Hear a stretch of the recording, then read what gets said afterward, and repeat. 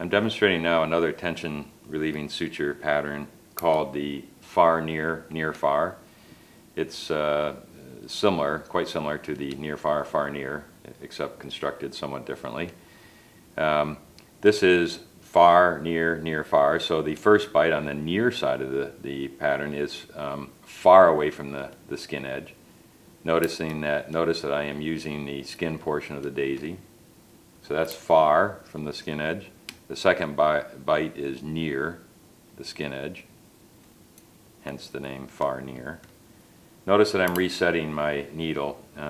Generally these suture patterns, such as the far near, near far, are used when there's conditions of tension, and so oftentimes you have to reset your needle in between bites.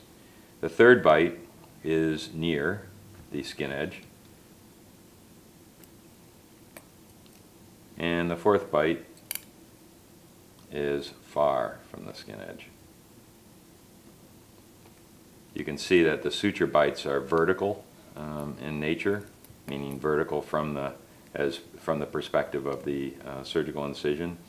And I've taken care to make sure that the end of my suture and the swagged on portion of my suture are on the same side, so they don't cross the suture, across the incision. You can see how nicely that takes up the tension on the skin portion of the daisy, although you can still see that there's a gap.